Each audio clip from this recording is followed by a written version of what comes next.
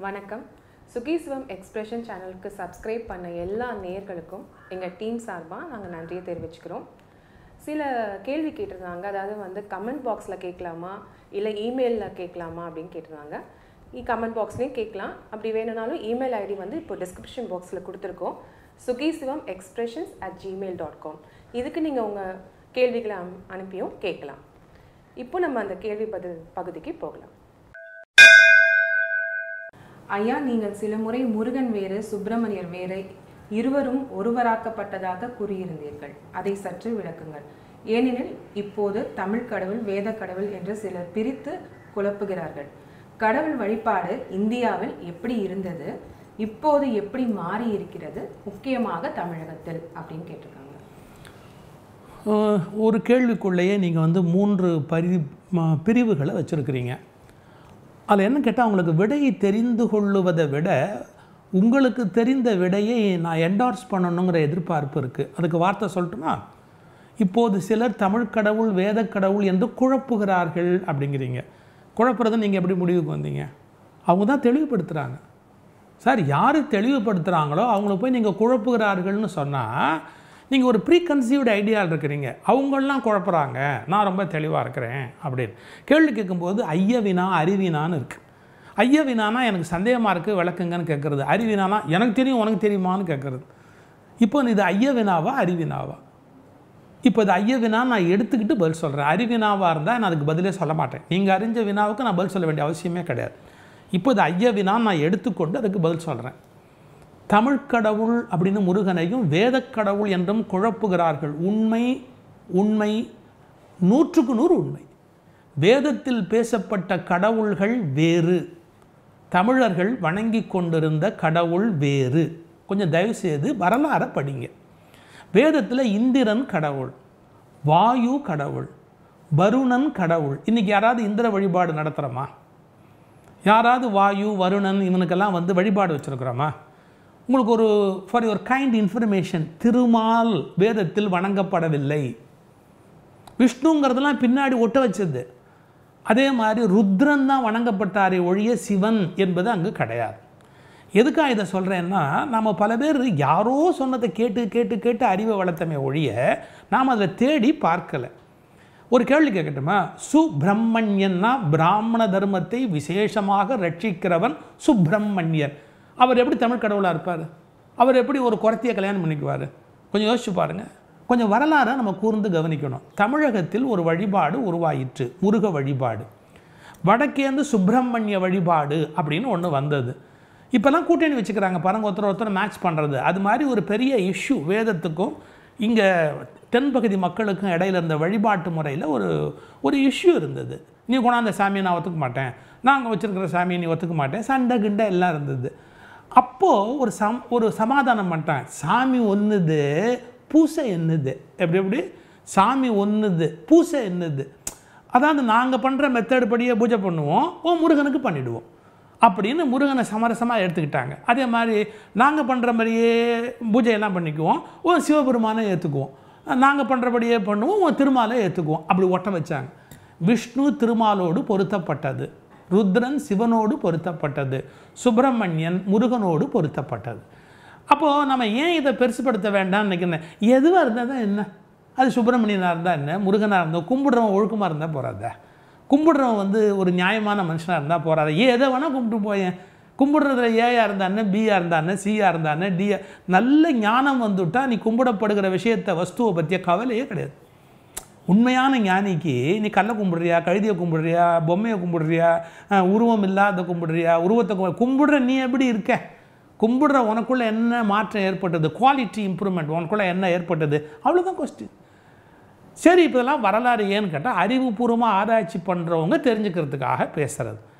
நீங்கள் அறிவுமதி, கவிஞர் அறிவுமதி அவர்கள் ரொம்ப அழகான புத்தகம் ஒன்று எழுதியிருக்கார், முருக வழிபாடு பற்றி. வாங்கி படிங்க. அதில் நம்முடைய பழைய சங்க இலக்கியங்களில் சொல்லப்பட்ட செய்தி, அதன் பிறகு நம்முடைய வேறு பல தமிழ் இலக்கியங்களில் சொல்லப்பட்ட செய்தி, அதில் வந்த முருகனுக்கு உரிய வழிபாடு. நம்முடைய பழைய முருகன் கோயில்கள்லாம் எப்படின்னு கேட்டிங்கன்னா, வேடர்கள் வழிபாடு செய்வாங்க. ஏன்னா மலைக்கடவுள் அவன், குறிஞ்சி கடவுள். வேடர்கள் படையல் போட்டு வழிபாடு பண்ணுவாங்க.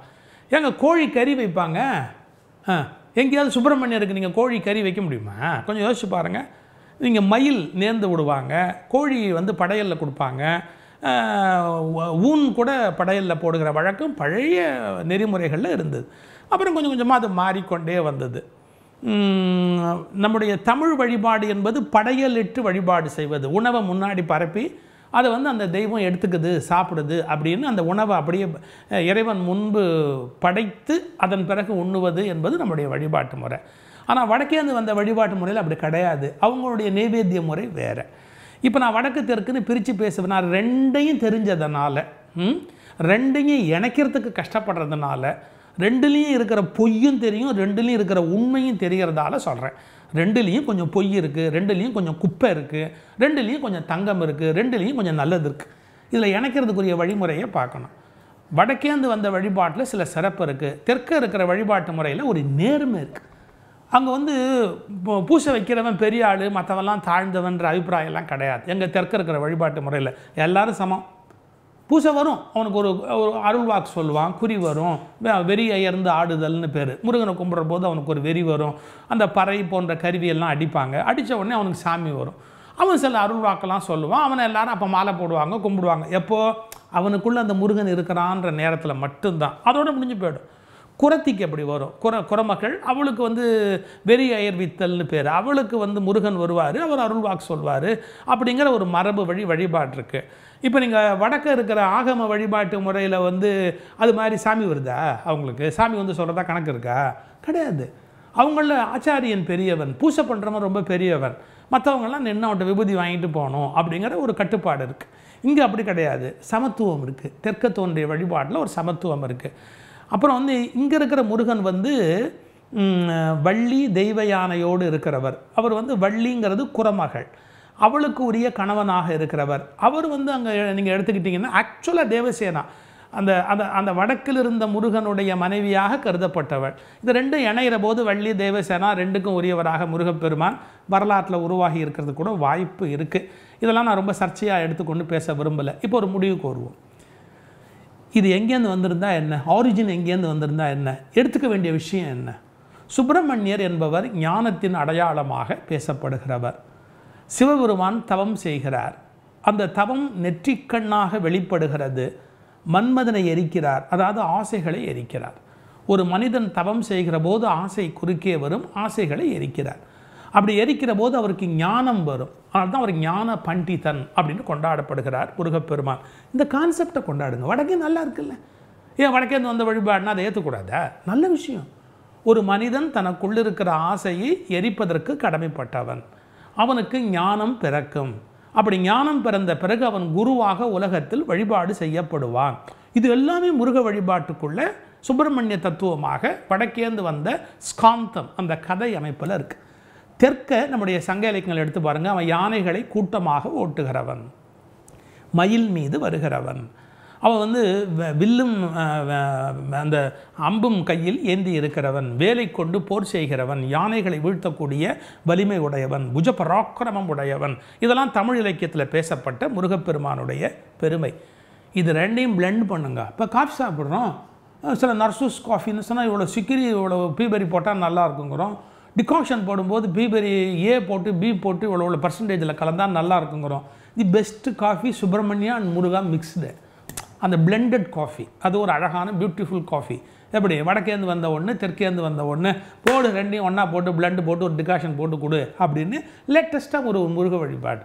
முருகன் கோயில் இருக்கும், வேத மந்திரமும் சொல்லுவோம், தமிழ் பாட்டும் பாடுவோம், முருகன் குரத்திக்கு மணவாளன் அப்படின்னு சொல்லுவோம். என்ன கெட்டு போச்சு? வரலாற்றை தேடுறவங்களுக்கு வேணால் அது ரெண்டும் வெவ்வேறுங்கிறது தெரியும். உபாசனை பண்ணி சாமி கும்பிட்றவங்களுக்கு எல்லாமே ஒன்று தான்.